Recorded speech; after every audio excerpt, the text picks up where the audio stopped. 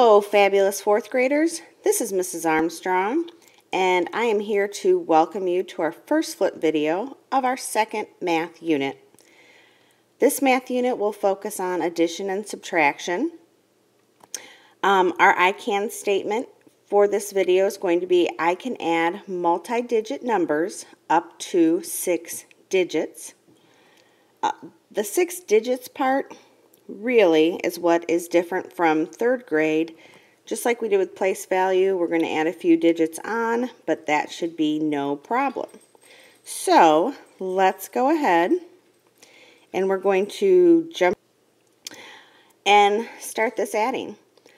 We have a couple numbers here. Our first number is 432,683 plus 51,876. You'll notice that this first number here is a 6-digit number and our second number is a 5-digit number. And that makes it's really important when we line these up that we line up the places together. So I'm going to show you this before we do our calculations.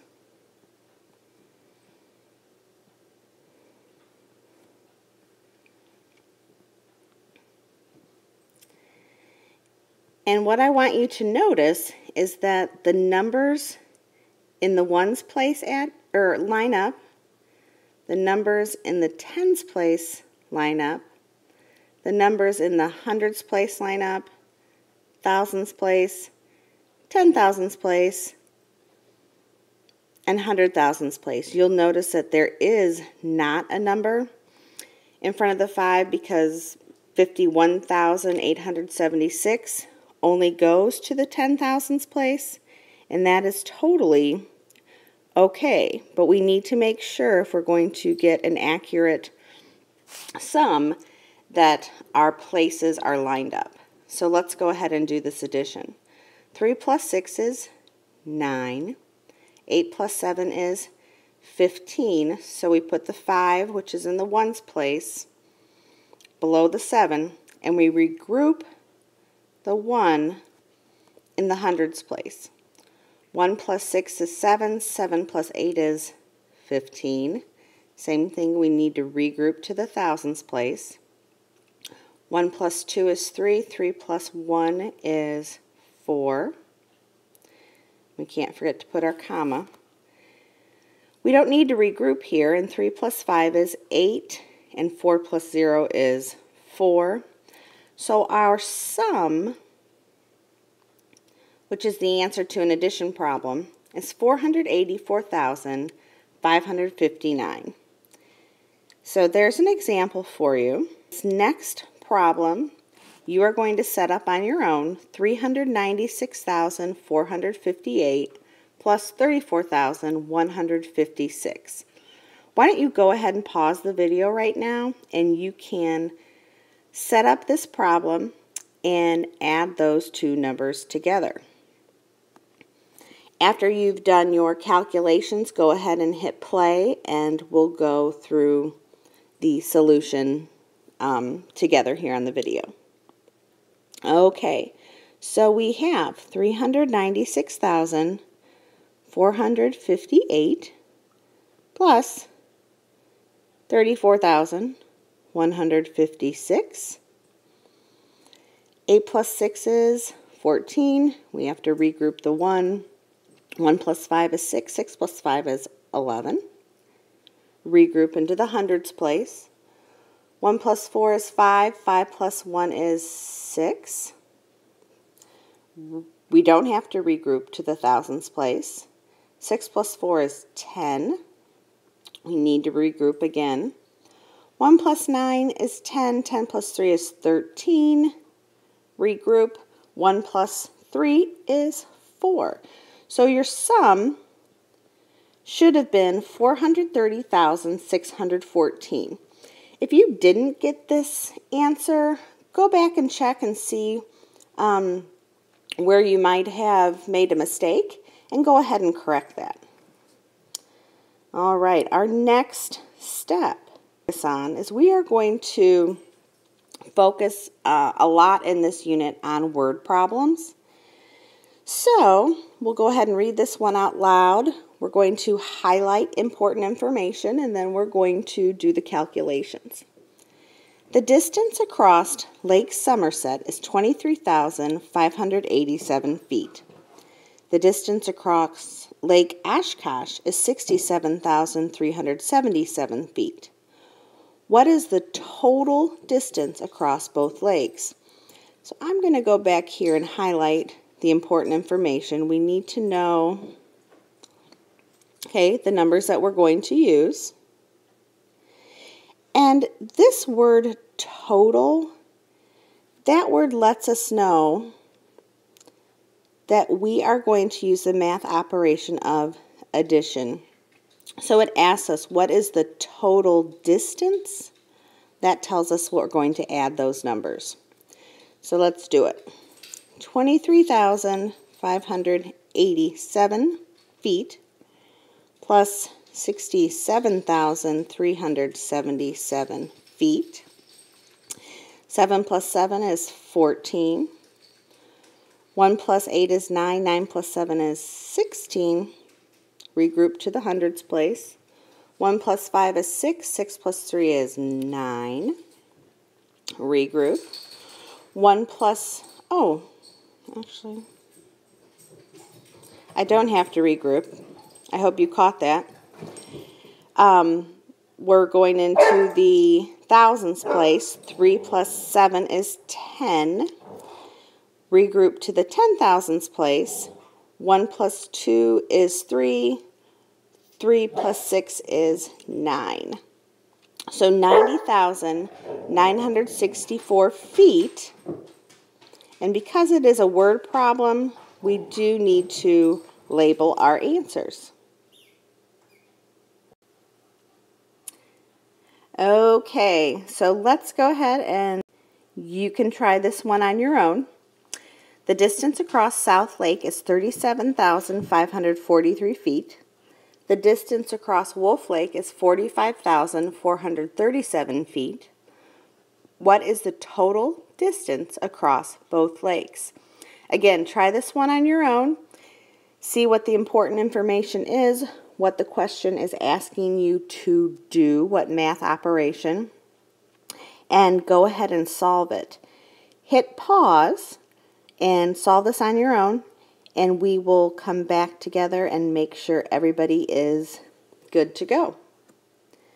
All right, I'm going to go ahead and highlight important information.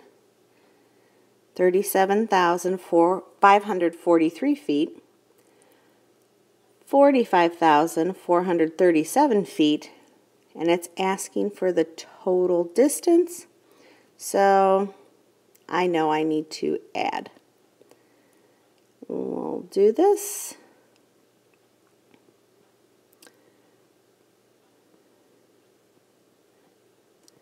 So 3 plus 7 is 10. We do regroup. 1 plus 4 is 5. 5 plus 3 is 8. We don't have to regroup to the hundreds place. 5 plus 4 is 9. No regrouping needed. 7 plus 5 is 12.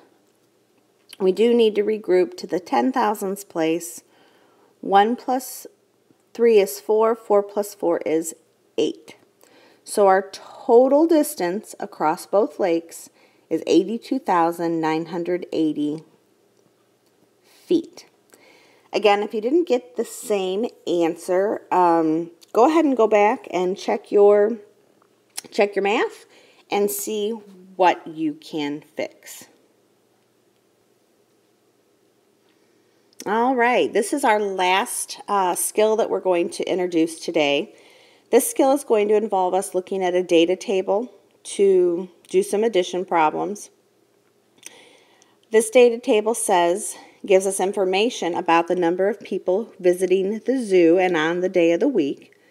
So the question that you're going to hear, this question isn't going to be written down, so you need to listen closely, is what is the total number of people who visited the zoo on Monday, Wednesday, and Friday?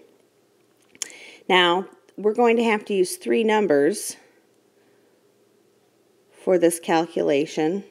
And I'm going to do this in 2 steps.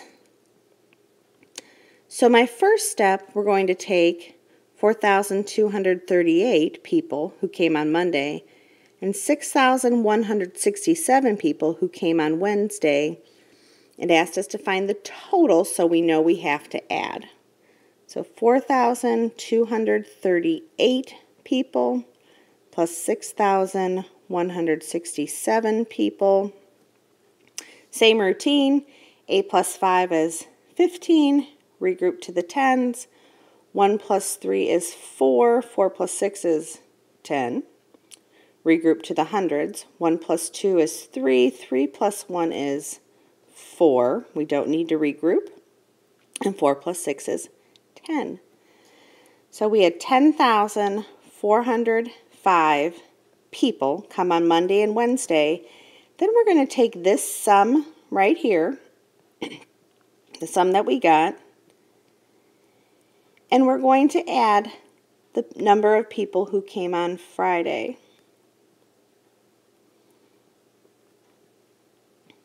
So let's go.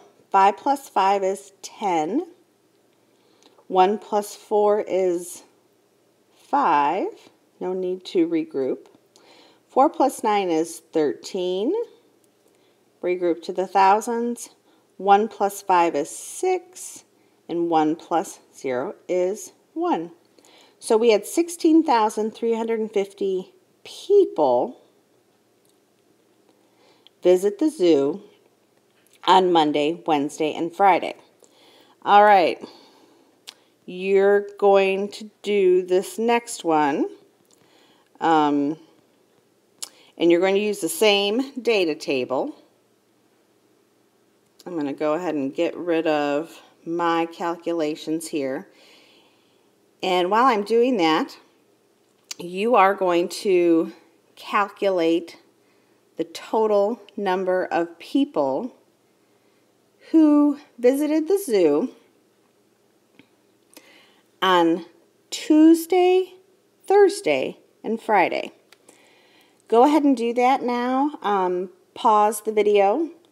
Make those calculations. I do recommend that you do a 2-step process, and then we'll check back in. Go ahead and do that. So here we go. On Tuesday, we had 6,544 people visit the zoo. On Thursday, we had 3,549 people visit the zoo. 4 plus 9 is 13. 1 plus 4 is 5. 5 plus 4 is 9. 5 plus 5 is 10. Regroup the 1. 1 plus 6 is 7. 7 plus 3 is 10. 10,093 people. All right, we're going to take this sum and add our number from Friday to it, 5,949, or excuse me, 45. 3 plus 5 is 8. 9 plus 4 is 13. Regroup the 1. 1 plus 0 is 1. Plus 9 is 10. Regroup the 1. 1 plus 5 is 6. And 1 plus 0 is 16. So we had a total of 16,038 people come to the zoo on Tuesday, Thursday, and Friday. Again, if you didn't get these same totals, go back and see where you might have made a mistake and see if you can fix that. Now, finally, for our last problem of the day, here's your riddle, your joke. And it is, what do you get from a pampered cow? If you think you can come up with that answer, share that with Mrs. Sullivan, Mrs. Smothers, or myself when we go over our video at school. And don't forget to do your whisk, your where and when, your summary, and any questions that you have. Thanks, and we'll see you at school.